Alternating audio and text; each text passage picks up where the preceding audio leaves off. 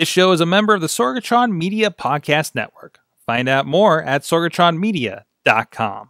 This show is brought to you by IndyWrestling.us. Check out IWC, RWA, and more. And listeners like you, support this show at patreon.com/Wrestling Mayhem Show.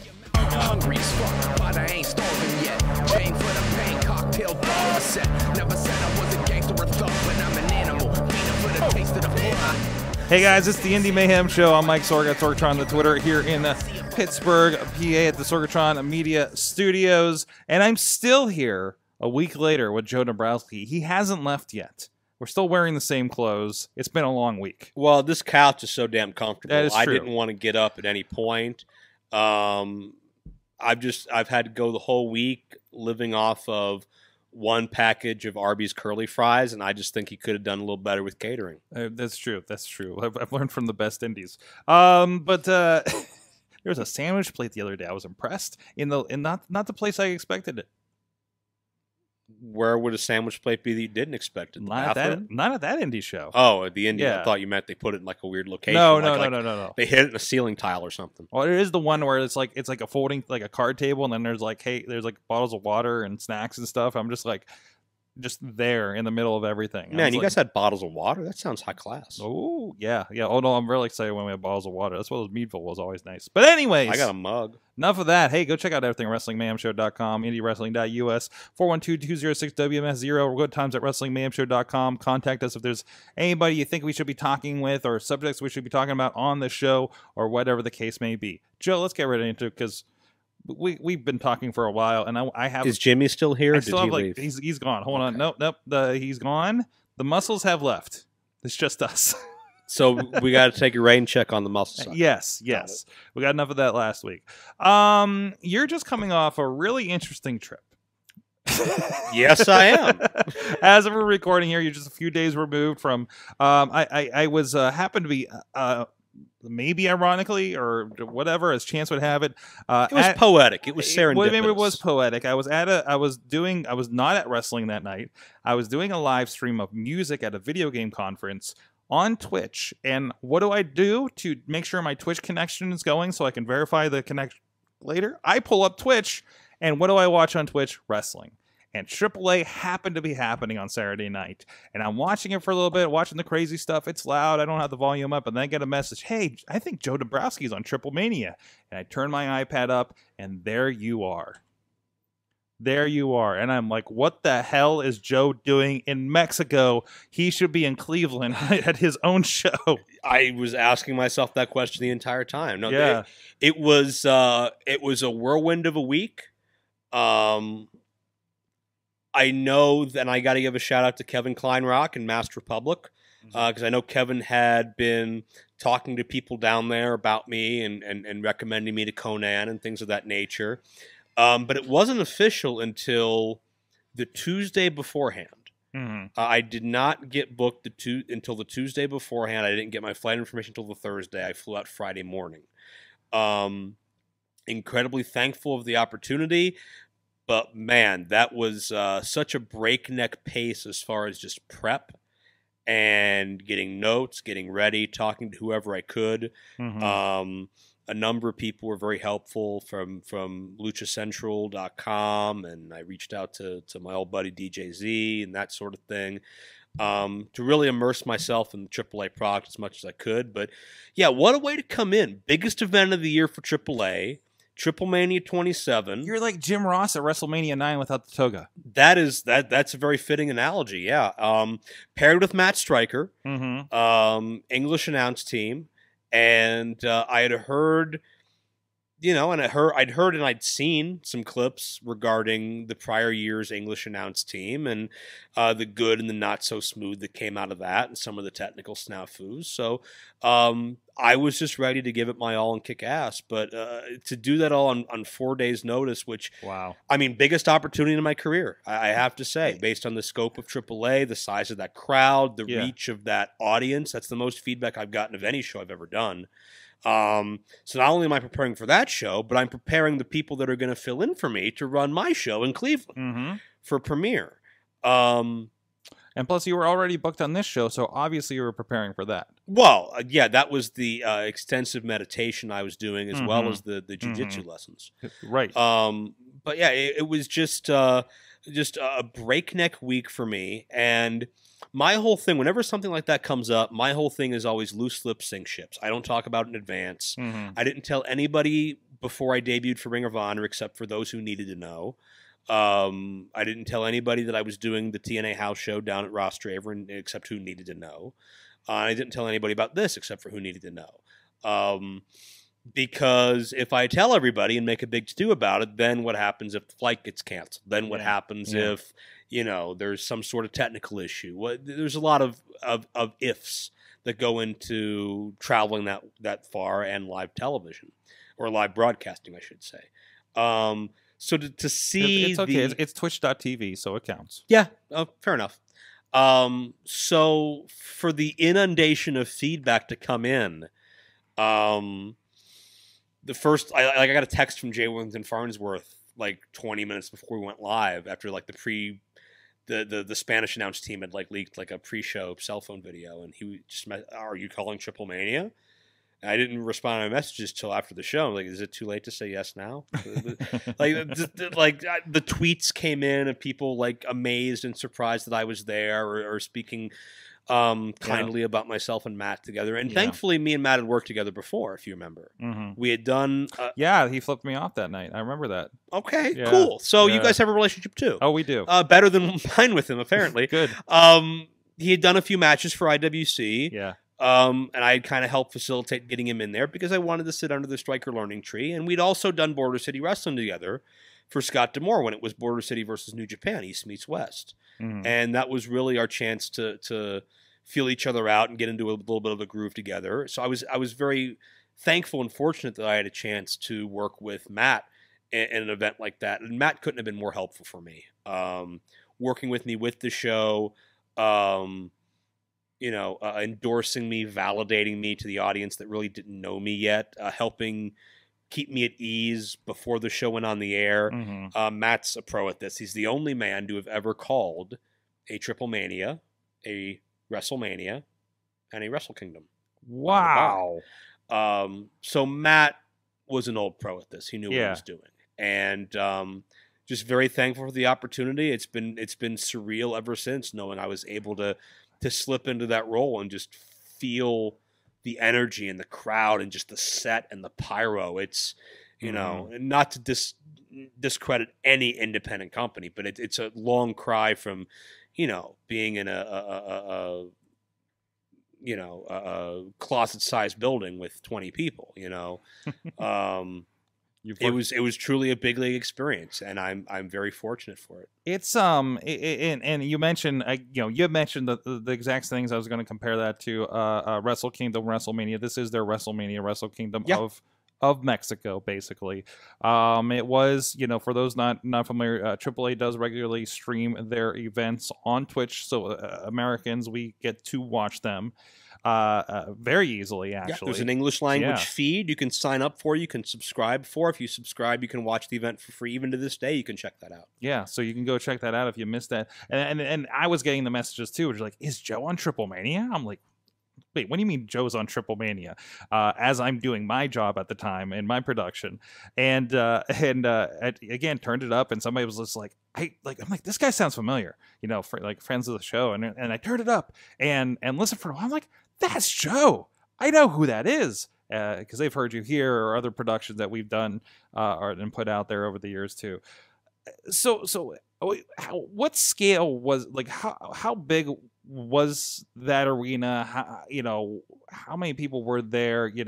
Obviously far cry from the indies here in Pittsburgh. You've worked ball field shows with Ring of Honor, bigger shows like that, lucha shows.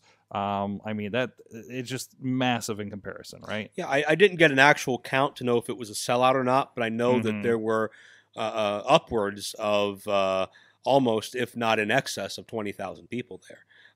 If you go to my social media, I posted a little 15-second kind of panoramic deal of me going around the building, and you can see, like, if I shot that building and someone had told you that we had just finished a Raw taping, you'd buy it. Yeah. It's and there were people all the way up and down. Every section, every side that the set wasn't on, and then behind me you had the giant screens and the big AAA lettering. It felt like a big league production, and it absolutely was. According to the Wikipedia, they're calling it at about 18,000. Okay, that's amazing. That's a huge arena. Oh yeah, the biggest crowd I've ever worked a show in front of, without a doubt. Definitely. So what is one? Have you been to Mexico before? I have never been to Mexico. So not only that, and you're not a stranger to world traveling. You, as we have heard on commentary, you used to go to England. That is a true rumor, but this is my first time going to a country where English was not the predominant language. Wow. Yeah. Okay. So that was a little difficult to navigate. Thankfully, a lot of the staff there were bilingual. I spent a lot of time with Vampiro. Who you did a Lucha Expo and some other stuff with. Yeah, we did Expo Lucha last year. We're going to be doing Expo Lucha together in 2 weeks in San Diego. August 16th and 17th, I think, if that's a Saturday and a Sunday. Sounds right. I don't know if that's going to be available live or not, but luchacentral.com would have all that news. And Vamp's been great to me. Vamp had some great advice before I went out. I was expecting the worst, because you always expect the worst. You always prepare for the worst. But everybody was very accommodating. We've heard some really rough stories about wrestlers in Mexico. Yeah, but most of them are told by DJ Z, and he always gets himself in trouble. That's true. But yeah, it's another animal. And even Vamp and Stryker were telling me stories where, if you wind up in the wrong place you're not supposed to be, if you get off the bus at the wrong stop, you may never get seen again. So I was cognizant of all of that, and I didn't get a chance to do a lot of touristy things or sightseeing. It was the wrestling stereotype. It was airport to venue to hotel to venue to hotel to airport to right. Yeah. So from that's awesome. And so how working on framing the next one.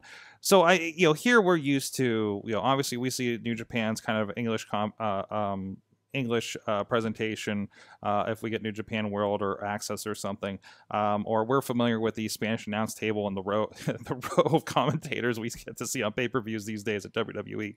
Is it like kind of treated as that secondary thing, or because it's such a different kind of market? Like were you guys like kind of the how is that kind of framed down there for the secondary commentary? I mean, I think you can draw comparisons to how Spanish announce teams would be treated up here. Right. The on-cameras were all the Spanish announce team, which, by the way, one of their Spanish announcers is one of the famous ex-WWF Spanish announcers, Hugo Savinovich, who for years would have his table crash through on pay-per-views with Carlos Cabrera. Did you get your table crashed through then? I did not. Oh. We were up you on were the up stage. there. Yeah, we were not at ringside, thankfully. Yeah. But the on-cameras are on Hugo, and I think his partner's name is Jose. I'm sure there was more, attention being paid onto them than us. Stryker had told me that in the past, sometimes the director that would be in his ear would be Spanish the entire time, speaking Spanish. We had English in our ear this time, so I think AAA was taking a concerted effort to make the commentary, the production, the whole presentation as seamless and as smooth as it possibly could be, because they've gotten criticism for that in the past, certainly. But it seemed like there was an effort, and some of the stories that I had either read on the internet or maybe been able to pick up through happenstance or hearsay really weren't there. AAA really had their act together. They really presented a top-notch product. They really brought forth, I think, a quality performance on all levels. And if you're not familiar, if you can't tell by some of the names we've already mentioned with Dean Vampiro and Matt Stryker, AAA did have kind of a relationship with Lucha Underground for the longest time when they were running that TV. So you do see some familiar faces or masks across those. So it kind of makes sense. AAA is the biggest, I believe, in Mexico. Like they are basically Mexico's WWE. So you could consider them the second largest promotion in North America. Yeah, absolutely. So it makes sense for that kind of reach out because they already kind of have a foothold between that and your Impact Wrestlings and AEW, I guess, and seeing a lot of those faces up here. That's only going to grow too, not just through talent sharing, absolutely. but just again, the world's getting smaller and smaller, and people want variety and alternatives. And AAA is in the best position to present themselves as that alternative product to bring that lucha libre style. It's probably easier for me to go to a AAA show than it is a New Japan show right now. I think it's pretty fair. General. Yeah, I think it's pretty fair. I mean, on location. Obviously, New Japan's coming to America a little bit. Well, so it's AAA, but yeah. Yeah, that's true. They're doing, were they doing, I feel like they were doing, some kind of joint shows like Ring of Honor New Japan was doing, if I'm not mistaken. If not that, I know the talent comes through a lot of the indie promotions a lot. Well, yeah, and you can look at guys like Pentagon, Penta El Cero Miedo, and Rey Fenix as guys who, in my opinion, are doing for Lucha Libre what the Rey Misterios and Psicosis and Juventud Guerrera did in the 1990s, because you're exposing that lucha style and lucha culture to a different audience that wouldn't normally, maybe they'd see it here and there, but they wouldn't be immersed in it. They wouldn't be as emotionally invested in it. Rey Mysterio turns so many young kids on to masked wrestlers and lucha libre and just the history and the lineage that goes along with that. Penta and Phoenix, arguably, other than the Elite, I mean, maybe the hottest wrestlers in the world today. And that puts more eyes on Lucha and certainly more eyes on AAA. Again, way more accessible than it was when they tried to do that in the 90s. I mean, you had to go find tapes back then, right? Absolutely. Now it's literally go to Twitch TV and it's there. And Conan was a big reason that Rey Mysterio was discovered in Psicosis and why they were brought up here. And now Conan's an important part of AAA present day as they continue to branch out. Absolutely. So you can see that constant. I saw him sitting on, when I was flipping in between sets that I was working, I was like, oh, hey, there's Conan in this battle royal drinking a beer on the surprise corner? I mean, Matt hypothesized that it was a Pure Leaf sweet tea, but okay, I mean, it could have been something else, I don't know, but yeah, Conan was a surprise entrant in that Rumble style battle royal. Vampiro was another surprise entrant, and Vampiro and Conan have years of bad blood and beef between them, so that you got to believe that's coming to a head. But there were a lot of surprises. The original LA Park made a return on that event. Nice. Ayoko Hamada came down on that event to replace a women's wrestler that had been injured. So it was expect anything that night, and you just had to roll with the punches. I love it. Definitely go seek that out. Listen to Joe's commentary on there and Matt Stryker and everything. I mean, I think if you've been excited about the Lucha stuff up here with Lucha Underground or what you've seen on any of the programs, even down to Lucha House Party, you should do yourself a favor and hit up AAA. Joe, that's not the only thing that you're working on. I understand you had a good conversation with somebody you name dropped here just a short bit ago with DJ Z as well. My good friend Michael Monte Carlo of Orlando, Florida, better known to you as DJ Z or Joaquin Wilde. Michael Monte Carlo? You don't know about that? It sounds familiar. I can't remember the backstory on that one. Guess you got to buy the release. No, I'll blow that one. Michael Monte Carlo. See, Shima Zion was sick of the name Shima Zion because it was very difficult for dumb people to spell. I misspelled it several times on this show. You just outed yourself as dumb. I wasn't going to say you, but There's other three promoters. eyes in there. It's ridiculous. There were some eyes, but whatever. Kurt Angle had 3 eyes. Not in his name. No, that'd be weird. He didn't have any eyes in his name. That's why he exhausted them all in his catchphrase. Hey, remember, there's no I in team, but there's no you either. So DJ Z was sick of the name Shima Zion. Right. And he wanted to reinvent himself. Right. And nobody would let him reinvent himself because the name Shima Zion is so, related to him. Mm-hmm. For better or for worse. Yeah, you don't want to start from scratch. You want to plug the name Shima Zion, who's been to Japan, Mexico, and IWC and all this other stuff. Philippines and like a country, Russia. Well, yeah, I mean, in later years, but this is back in 2008. Context, we're talking about. Context. I was figuring out where we're at. Yeah, we're in 2000. All right, let me go back in the time machine. Yeah, so I mean, young Shima Zion is a 22-year-old lad looking to make a name for himself, and he wants to change his name. And wouldn't you know, the only person dumb enough for him to actually talk into letting him change his name was the guy with a heart of gold that wanted to help his friend and also wanted to convince him to come on to his TV show. That'll be the one we just talked about last episode if you guys are following along. Yeah, that'd be PWO/Prime TV, available on ProWrestlingLibrary.com. There you go. And plug. He gave him a hot manager named Don Decadence, that he helped name, by the way. Gave him some promo time to introduce himself. And okay, let's see what we have here. Let's see what Michael Monte Carlo is. Sell me. And because I think at one point he even said, like, I won't come to your show unless you let me use this name. Like, fine.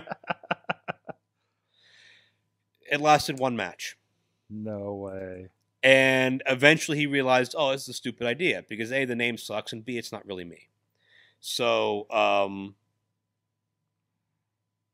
so that's just one of many hidden Easter eggs in the entire history of Michael Paris, DJZ, Joaquin Wilde.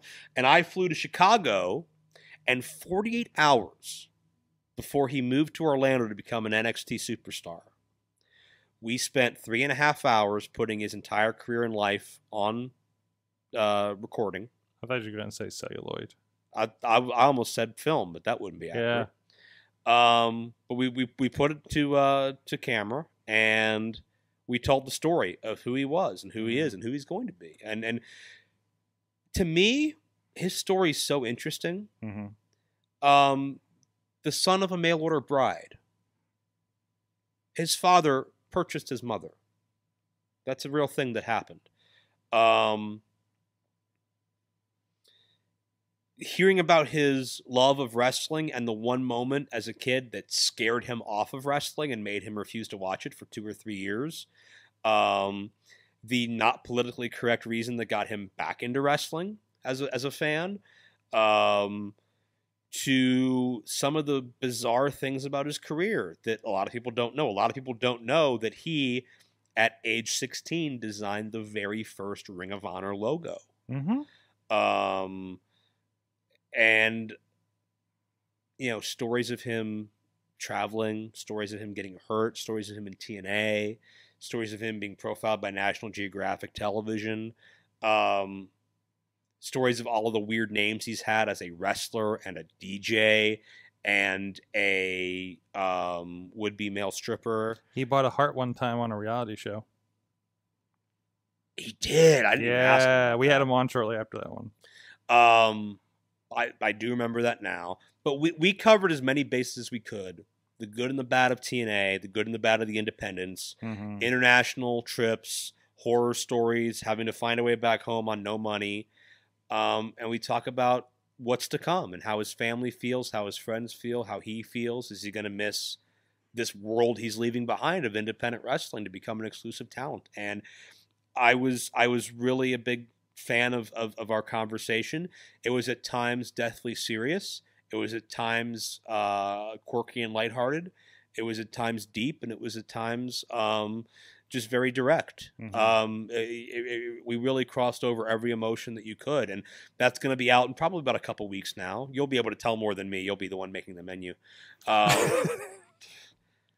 We're finishing our project this week, and then we've got another one. Yeah. But whenever Sorg decides to get off his ass and do it, you can purchase it on IndieWrestling.us and ProWrestlingLibrary.com and Joe-Dombrowski.com if you like DVDs, still, which I do. No pressure. But no pressure. No, there's no pressure. Because you know what? If you fall behind, you just delay the release. I'll juggle this between Waffles with Women and refs with Rigatoni, and we'll get this going. When are you going to start Fried Chicken with commentators? Okay, me, man. Farnsworth. Man, we can invite LaMotta because we're out of good commentators. I was going to put you in the pancakes with promoters, but that's a good idea too. I don't fashion myself as a promoter. Okay. I'm a booker. I am a locker room runner. I'm a director of operations. But other than the time when the promoter of Question went to prison, I have not actually technically promoted any events entirely on my own. That is and I don't want to get into that, but like that phrase is so what the fuck indie wrestling. The promoter went to prison. He was sentenced on a Monday, And then A Monday and a Monday is also when you got to call about the Catch a Predator segment. That's too. true. Not the same Monday. I want to point out. Not the same month. We're 2.5 years apart. But on Monday, he got sentenced and put away. That Wednesday, I think, Wednesday or Tuesday, we had to run a show inside of a prison. As part of like a community outreach thing we were doing, which was not paid for by tax money, by the way. It was paid for by money prisoners earned. And then on that Thursday or Friday, the promoter got transferred to that same prison. So if we would have just waited 48 hours, his ass could have helped set up the ring.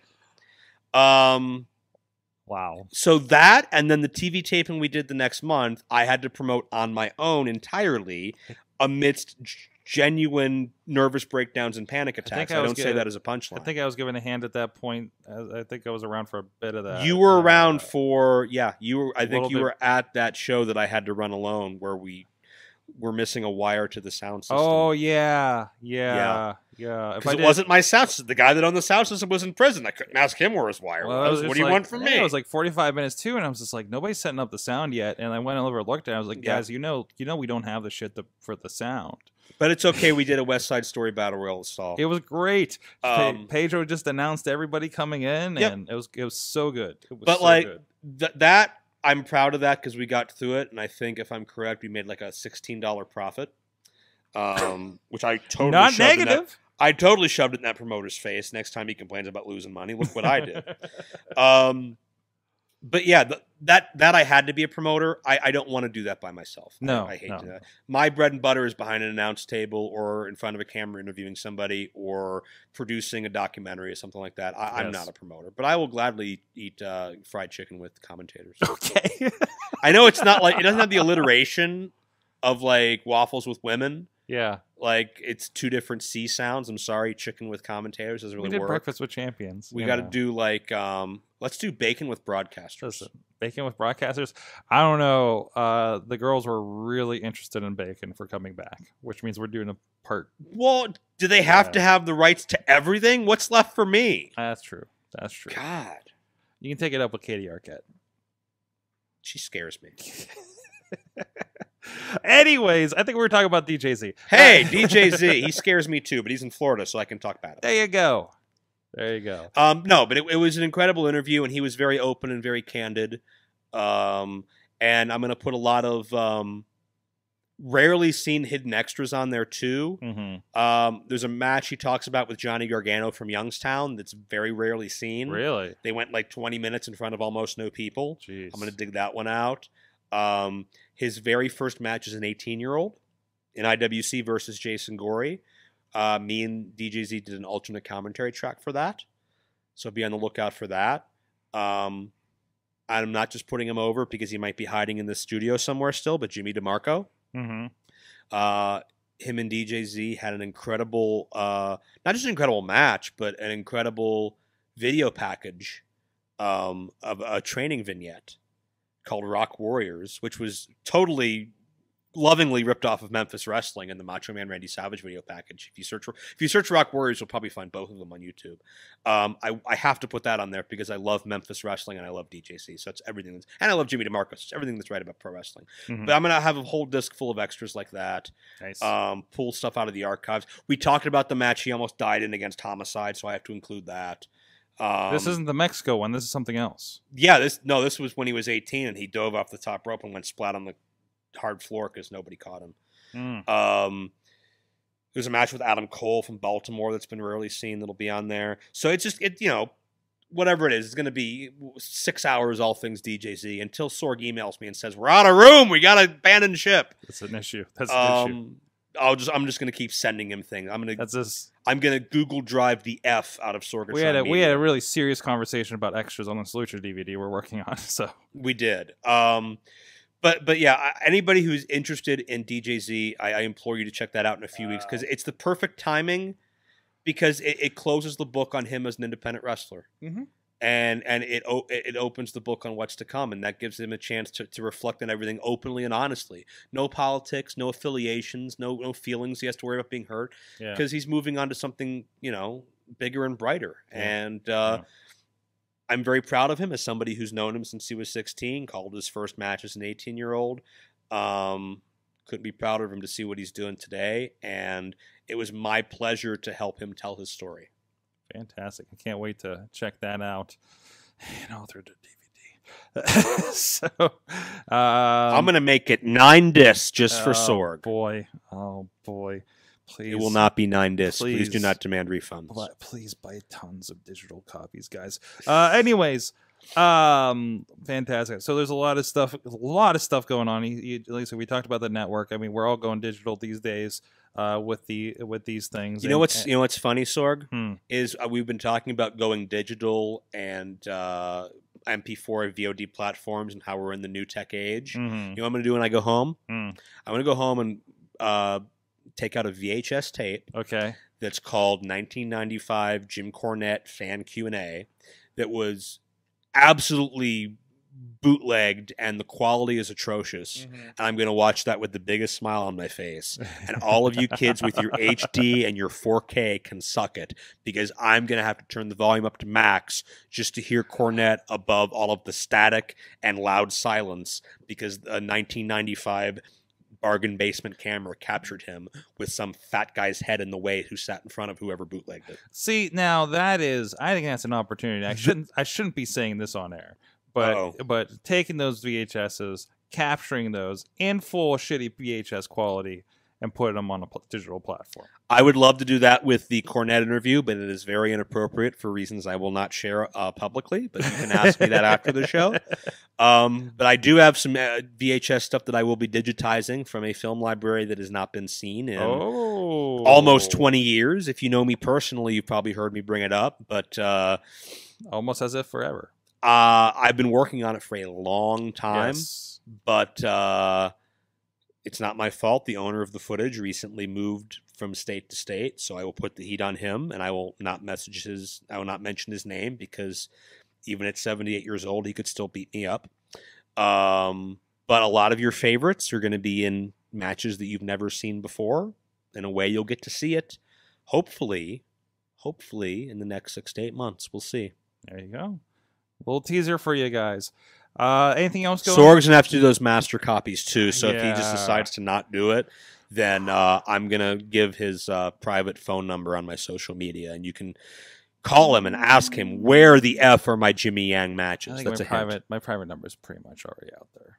That's not hard to... Well, I saw it on the bathroom wall walking in. Okay. What? I think DeMarco wrote it. Well, there's that too. Anyways, Joe Dombrowski, Joe-Dombrowski.com, where you can link to all that crazy stuff. I can tell you're sophisticated, because I, as a layman, will just say dash, but you'll actually say hyphen. Hyphen Dombrowski. And that's where you can get all my stuff on DVD, and we got the links to ProWrestlingLibrary.com, the digital platform. Over 250 hours, a ton of archives. And, of course, if you don't like Pivot Share, if you don't like Pro Wrestling Library, you just don't like me, which is a fair amount of you.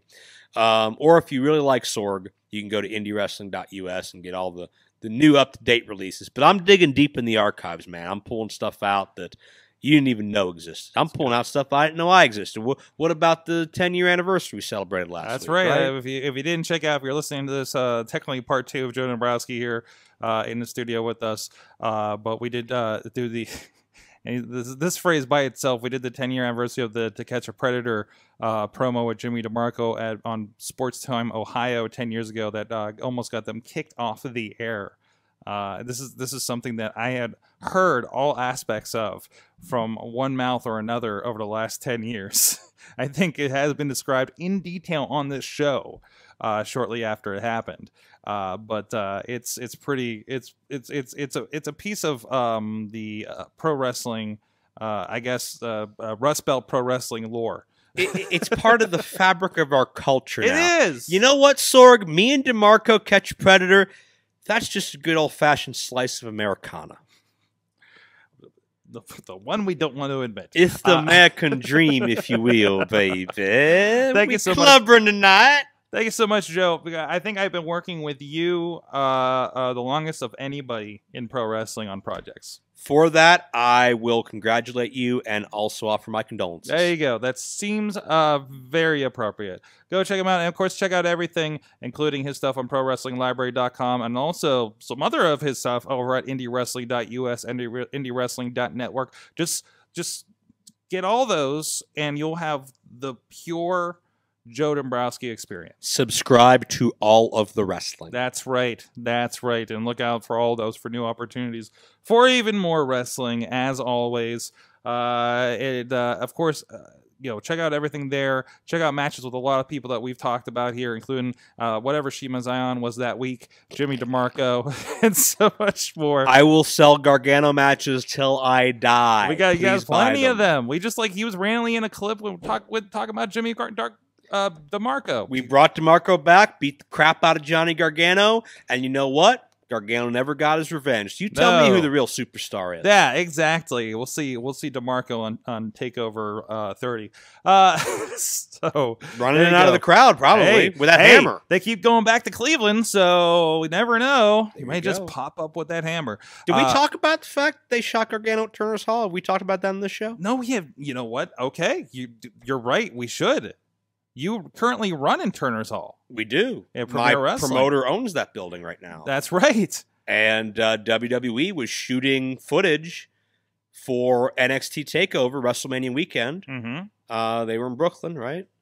Johnny Gargano versus Adam Cole. And the whole story was Adam Cole is this proper, well-to-do, lavish, well-off, man made of money who can have access to any personal trainer he wants, any equipment he wants, any spa he wants to get prepared and get trained. And Gargano went gritty. He went back to his roots. He went back to Cleveland and was running the sidelines in the Cleveland Brown Stadium, and he was jogging down the pothole-filled roads. And he also went back to his roots. He went to Turner's Hall, which is genuinely the building he was taught to wrestle in. Mm-hmm. In 2005 and 2006 and 2007, he was there all the time working out, taking advantage of the open ring. And, yeah, man, just watching him reflect, go back down to the basement where one of the old rings is still sitting, get a chance to see the building, smell the building. It's not the prettiest. It's got a lot of history and mileage on it, but Jeremy Borash was there helping film. As Gargano kind of toured his way through the building, and very cool experience to have Turner's Hall featured on the WWE Network. And if you don't have the network or you don't feel like looking for it, there's an extended version, almost like like a pre-UFC fight video package of the entire training regimen of Adam Cole and Johnny Gargano. And they spend a solid, 3-4 minutes of that 20-some minute piece on Gargano at Turner's Hall. And again, just a surreal moment to see Johnny, who I've known since he was 18, 19 years old, now go full circle, and I'm able to be there as he returns to Turner's Hall and reflects. And Gargano's a guy I'm so proud of. I knew he was special from almost day one. Mm-hmm. Here's the first thing I ever noticed about him to know he was special. I would go down to the basement at Turner's Hall, Cleveland All-Pro, and you'd see wrestlers of all shapes and sizes, all ages. Skinny guys, fat guys, old guys, young guys. And it was just a normal pro wrestling locker room. And some guys were focused, some guys were lighthearted, some guys were just relaxing before their match. I'd look at Gargano, and Gargano was pacing. Always pacing. And I'd look at his head, and it'd be like hung down. And I'd look at his eyes, and I'd just see razor sharp focus. And I could see him just running through everything he wanted to do in that match, and just boom, ba boom, ba boom, ba boom, ba boom, and just the whole rhythm. And you could tell, in his mind, in his heart, there was not one thing more important in this world than going out there and having the match of the night that night, and having a performance that people would talk about. And especially as a young kid, having opportunities with Alex Shelley and Nigel McGuinness and Christopher Daniels and guys like that. That's how I could tell how badly he wanted this. Once we started doing the PWO and the Prime stuff, and he was able to grow into himself a little bit, and I realized this is the most well-rounded guy we have. This is a guy I can put in a main event against literally anybody and he'll deliver. This is a guy I can have represent this company and go on the mic and thank everybody for coming and send them home and know he's going to do justice to this position. And it was only a matter of time before he was top guy in my company to top guy in a major independent, which he was for Evolve, to now a top guy for a brand of WWE being NXT. And you know what? There's only a matter of time before he's on the top of Raw or SmackDown too. I think that the time that I noticed that when I saw Gargano after one of the resolutions where he won the belt and being there with the fans and giving a kid in a wheelchair the belt and getting pictures with him and everything, there's just like, okay, yeah, no, he's made for this, right? Yeah. But then, even running into him, I think he was deep into. He might have been champion at the time when we WrestleMania 29 weekend. I remember him walking around in the suit. That was when he was kind of doing. I think it's the first time he did the super serious side of Gargano, and it was just like a whole different vibe with him. And again, another just he's getting somewhere, and it's just a matter of time. Yeah, and he's one of those guys that lives it, that breathes it, has that passion. And there was a point, I don't know what his regimen is now. There was a point he was going to the gym twice a day, every single day he wasn't wrestling. And there were some points where he would have to deal with some personal setbacks or some personal tragedies, and that would motivate him further to just put all of his energy into wrestling. I tell young kids today who are depressed or having relationship issues or have personal trauma, if a family member's sick, whatever the case is, that's weighing on them. If you can somehow take that energy and channel it, and instead of your vice being alcohol or anything if your vice can be just working your ass off at the gym, or if you're hurt and you're down because you can't wrestle, study those promo tapes. And those that aren't wrestlers, like I am. Personally, a lot of I'm motivated kind of in a similar way, right? Where you creatively, or that thing that you want to do and create and excel at, not just wrestling. It could be commentary, it could be something else around wrestling, it could be competitive video games, it could be art, it could be whatever. Like what anybody out there that kind of runs this, so they find that passion and invest in that. I think that helps anybody. And if you're not going to do it to your fullest ability, then you're cheating yourself. Absolutely. And it goes back to, the guys that just want to wrestle once a month, or the guys that tell me they take this seriously, but don't put the effort in on professional gear, or on emailing promoters, or on the gym, or on, handling themselves professionally. I'm happy when I get to a new opportunity, but once it's over, it's okay. What's next? Can I come back and make it a regular thing? And if not, where am I going to move on to? There are so many guys I see that get into it and they'll give it a really hard 6 months or a really hard couple of years.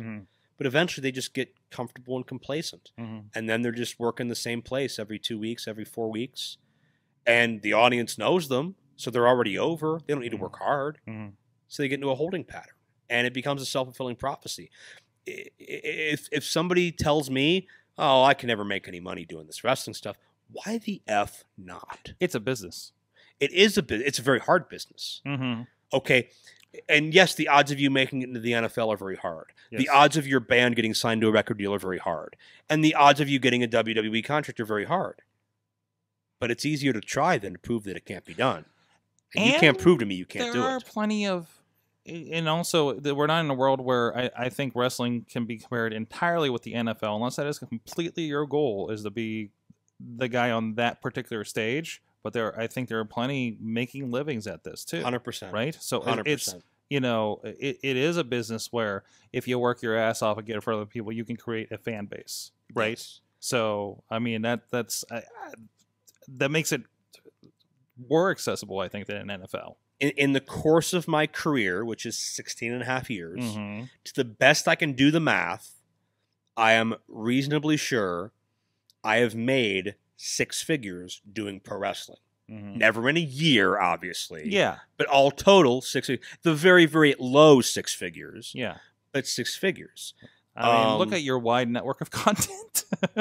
For instance. Yeah, and it's because I don't put all my eggs in one basket. It's because I will go to your show and do commentary or ring announcing, or I will go to your show and do producing, or I will voice over during the week at home, or I will merchandise at my table, or I will do my content online. You have been the expert. Everybody, and you know, you hear it, and you know, everybody comes like, well, goes Joe with his crazy. I call it Crazy Joe's table of stuff. I take that as a compliment. I know, and you should, but you see every angle, and you're taking advantage of every angle in this wrestling business. If you want it bad enough, you'll find a way. If you want to make excuses, you'll find a way there too. Yeah. What's the old phrase? There's 3 kinds of people in this world: those that try, those that give it all they got, and those that do whatever it takes. That's Dr. Tom Pritchard line. And I look at myself as a do whatever it takes guy. And it took me a long time to learn and figure it out. Yeah. No. But if you want to make this work, you'll find a way to make this work. Yep. And that's the bottom line. And making it work to everybody is different. Yes. You know, everybody's goals are different. Some people want to go to Japan. Some people want to go to WWE. There are plenty of people, even locally, or that have, you know, done that and said, I've done everything I wanted to do with wrestling. Yeah. Right? Yeah. You know, and you know, I know several people who say, I don't even think about WWE, I just want to go to Japan, you know, and maybe they end up there, you know. And I hope they do. Yeah. You know? I mean, and that is it, you know. Whether fans think, well, they didn't make it to WWE, they lasted 6 months at WWE. Colt Cabana is a failure because he couldn't make it in WWE. No, Colt Cabana is one of the most successful wrestlers. Colt Cabana is DIY as they come. He's changed the game. He's inspired so many people. Punk fucking rock, and I think that's the cool thing about independent wrestling. Young today. Bucks. I mean, would the Young Bucks have done what they were able to do if it wasn't for people like Colt Cabana? I don't know. And look at other opportunities that come up because of that. There is more steady work. There are more people making a living off of wrestling now than probably since WCW closed. And it's going to be more so once AEW gets up and running. Oh yeah. But you've got guys working for Ring of Honor, MLW, New Japan, AAA, all these different places that are giving people these opportunities. And if it's a place like MLW or NWA, which maybe doesn't have a full touring schedule, then you can supplement that on independence, you know, and because you have a bigger platform. Yeah. There's so many opportunities out there. When I started, it was WWE or bust. TNA just started. Yeah. Ring of Honor just started. They were destination places. But you couldn't make a living there. Not even close. They were several years from being on TV. Yeah, absolutely. When I started, you know, again, keep in mind, even though the internet was here, it was a much different world. When I started, I figured, well, Japan really isn't a goal for me. Mexico really isn't a goal for me because what are they going to do? Fly me to Japan to do English commentary? That doesn't make sense. But last weekend, I'm in Mexico as part of the English announce team. Right. You know, because the world has grown so much where now New Japan and AAA do have an American audience. When I came in, they didn't. Yeah. Except for the tape traders. Kevin Kelly is a regular on New Japan. Kevin Kelly might be my daddy, but he will never come home from Japan long enough to do a paternity test. Steve Carino told me he was my dad, and I have not disproven it. There you go. Oh, fantastic. So much going on. Joe, thank you for carving time out of your busy travel schedule. Thank you. You're gonna let me out now. You're gonna unlock the door. Sure, right? sure. Yeah. She did lock the door on the way out, didn't she? Well, I've been here for a week now. That is true. We will let you go there so you can finally finish that DJZ thing and give me those files so I can work on that DVD. ASAP. ASAP. Joe-Dombrowski.com. There you go. Or hyphen if you're dignified. ProWrestlingLibrary.com. For every level. Thank you so much. And of course, a lot of the names, like I said, you can find on IndieWrestling.us, his WrestlingLibrary.com, and IndieWrestling.network too. And watch people eat waffles. Oh yeah, watch. And do they chew with their mouth closed? Well, I had to do a lot of editing around that. How did you find out honey badgers ate waffles? When I said, "Hey, how about waffles?" and I got a lot of emoticons. That's how. And congratulations to Honey Badger's shoulder on becoming famous. That's right.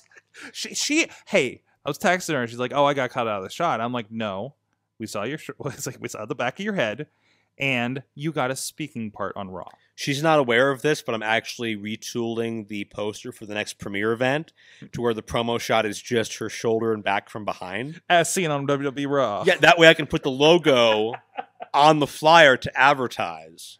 Oh, geez. And we'll be working in the picture of the Rev Ron Hunt beside Dolph Ziggler in that security spot from SmackDown for his posters, too.